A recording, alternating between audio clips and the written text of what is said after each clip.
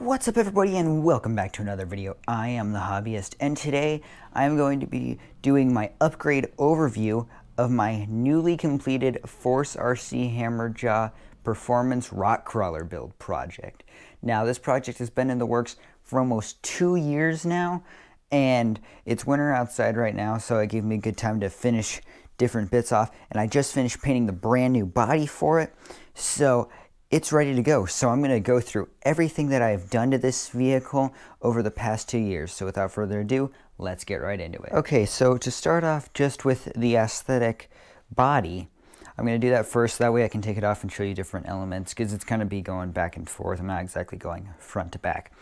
Anyway, starting off with the body, it is a clear Force RC HammerJaw body with Tamiya paint. So it's got gunmetal gray backed with black, then it's got black with a Spastics dull coat over it, and then it also has a hint of red backed with white. So that combination of colors came out really well. It looks fantastic. And then in the interior, this is an RGT interior panel, which is the exact same panel, I've just different color. I've painted the seats white. This is Tester's flat white, and then Tester's gloss red for these back supports and their gloves. I've gone in as well and put in a axial scale steering wheel, painted that white as well. And I've also given it an axial scale shift stick setup, and I've used a white paint marker on that. Moving around the back, this is axial gloss silver, and these are the axial scale bins that come in an SCX-10 kit, and I've just painted them red. So that's all the main things about the body. I did use some duct tape here to kind of make it look like the wrap that real rock bouncers use. But anyway, let's move on to the chassis and the rig itself. Alright, so with the body off, there's quite a lot going on. So I'm just going to go kind of in order from what I put on at the beginning. So as I said, it's a Force RC HammerJaw. However, I bought it under the RGT brand. So this is technically officially called an RGT rock hammer. However, it is the exact same chassis, exact same design as the Force RC HammerJaw. And since I'm using the Force RC body, that's why I have called it that. And there's really no RGT specific stuff left on it. So the first thing I did was put in an RC four-wheel drive light kit. So that gives you headlights right here and taillights right here. And then it also has a little control box that's hidden in here and a little button that can control the headlights or turn all of them off. Great kit, inexpensive, and very nice to have. So moving on, the next thing I did was upgrade the center shafts, because I don't like plastic center shafts. So if we flip it on its side here, these are Hot Racing aluminum slider shafts. These are meant for an axial SCX-10 but they are also work with a Wraith, and so the length fits just fine. For those of you wondering, this isn't overextended. It's still got quite a bit left in the drive shaft. And these definitely up in durability, and I've never, even had a risk of breaking these. So very, very good drive shafts. The next thing on the list is the Holmes Hobby Crawlmaster Expert. Now technically I put this in last, but that was because I was doing another project. There it is right there. Holmes Hobby Crawlmaster Expert 13 turn 540 fully rebuildable motor. It is a fantastic motor, extremely smooth, 5-slot skewed armature. Definitely recommend this motor. While we're talking about electronics, might as well go through the rest of them. This is a Hobbywing Quick Run 1080 Crawler ESC. Fantastic ESC, can do 3S brushed. Nothing bad to say about fully programmable. You get a program card with it. Yeah, very, very good ESC. Right in there, that is a ProTech Glitch Buster. I did a video about that recently. That is to help with my four-wheel steer, just because they are high-voltage servos and they can take up a lot of power. Speaking of the servos, they are High Wonder 20 kg steering servos. They are high voltage with an operating voltage of 7.4 volts or 6.6 volts, full metal geared, decent speed, obviously 20 kilograms per centimeter of torque. I absolutely love these servos. I have never broken one, and I actually use this same exact servo in this Axial SCX-10 and in this Axial Unimog. So very, very good servos. They even work great with these very big 2.2 tires.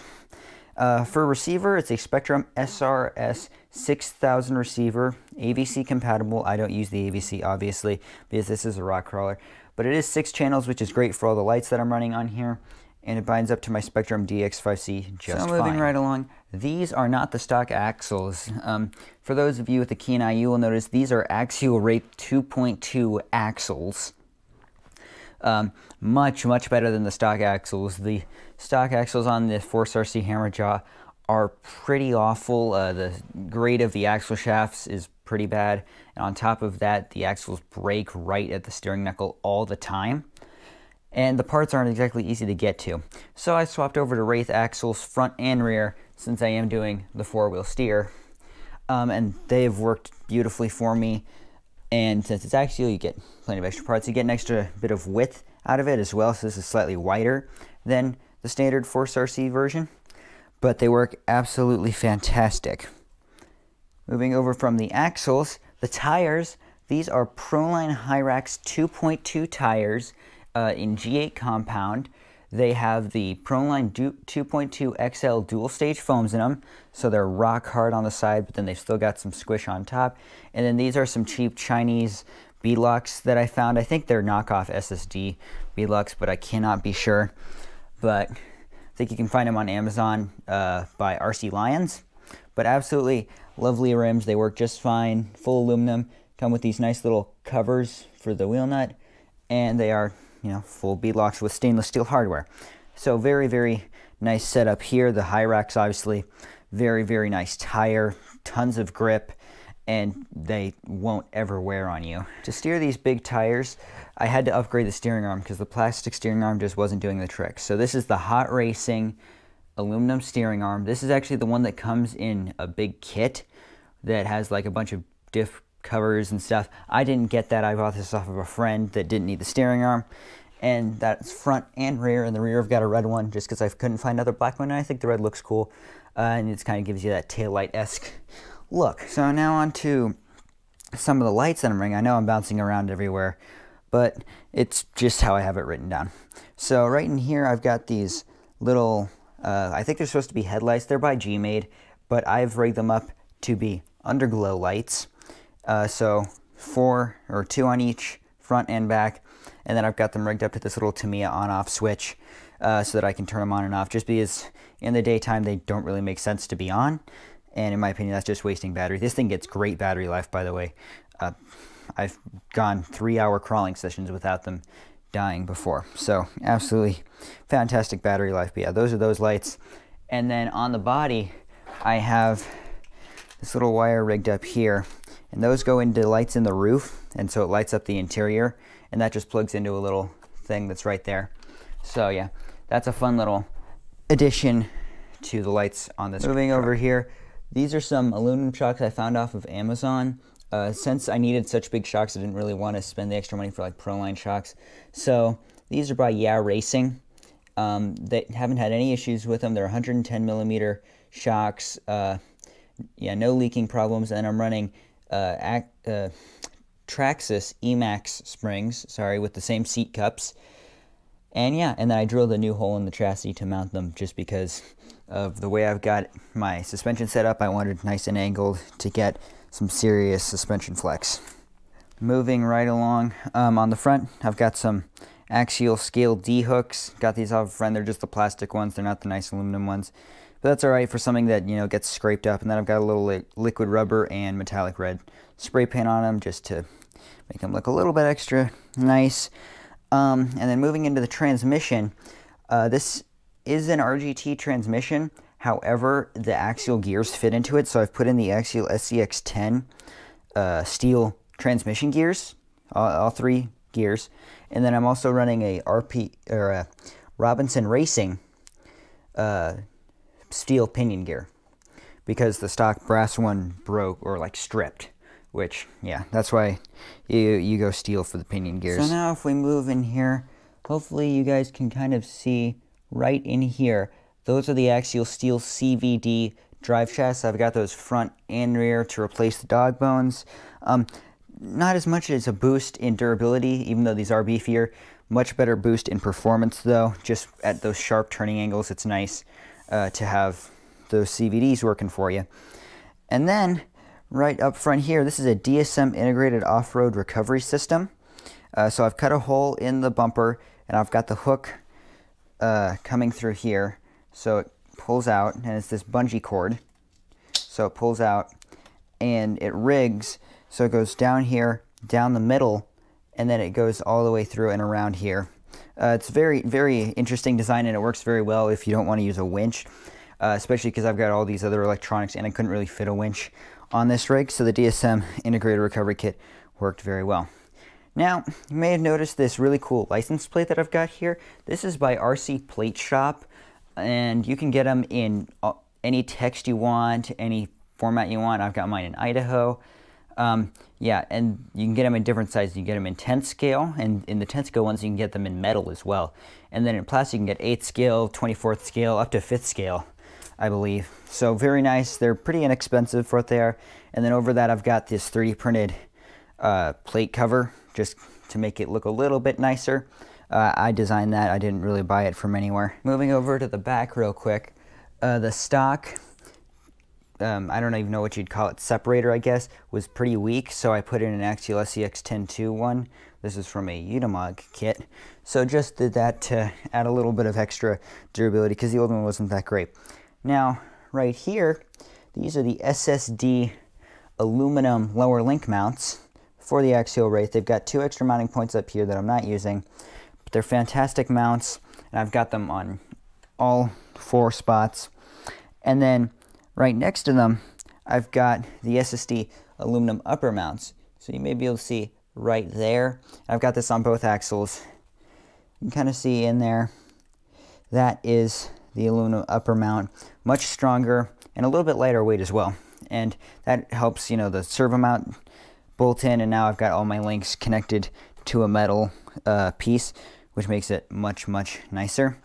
And then right here, you may be able to see in there slightly, there's a little disc brake in there.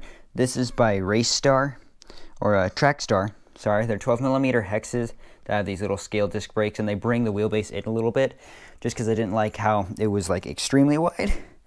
Then moving over underneath, I've got this Axial SCX 10-2 skid plate. Reason being, it's got a bunch of crevices on the other side that you can fill with liquid gravity, and I did that conversion to bring some weight lower down. Saw that trick on Amy and Hobbies. Very nice trick, helps bring the center of gravity down. So while under here, might as well take a look. These are some steel skid plates that I found. Don't know what brand they are. I think they're, again, knockoff SSD, but they look amazing, and they protect all of this area underneath the axle and gives it a flat edge. So the whole point of this, as you saw, I bent these links to give it higher ground clearance. The idea is so this can slide over things a lot better. And obviously I haven't taken them out yet. They're still perfectly unscratched. And then also, as you can see, stainless steel screws on almost everything up here. I didn't bother because those aren't going to really be in the water. But this is the RC Screws stainless steel kit for the Axial Wraith. So very, very nice setup. I love the stainless steel screws. They're absolutely fantastic. Then the last thing that I did are these CK Auto 7-gram steel wheel weights. So they're 7 grams each, 1/4 of an ounce, and you can stick them on pretty much everywhere. They're these little cubes. So I've put in a couple up in the front and like in the skid plates just to bring some more weight down low, especially because this rig has such a heavy roll cage. I wanted to make sure that as much weight as possible was lowered as low down as possible, because this is a rig that's focused mainly on performance. And then one more thing I wanted to point out, I've got these bungee cords that are wrapped around. This is kind of like what Exocaged RC did with the DSM recovery strap on the Capra. These are like outpost camping bungee cords, just like general purpose camping bungees. And I've got one wrapped around in the little bolt to keep them underneath the servo, and that just helps lower the suspension a little bit, and it makes the handling surprisingly nice. Other things to note, I cut down the battery tray. This used to be a full-length battery tray, and then I cut it down so that it accommodated a shorty pack. I moved these mounts. These used to be on the inside. Moved them to the outside so that the servo can fit through just fine. I already mentioned I drilled new shock mounting holes, and I also brought this forward quite a bit. There used to be maybe 1.5 inches of space between this tray and the spur gear, and I brought all of that in so that this servo had extra room to move.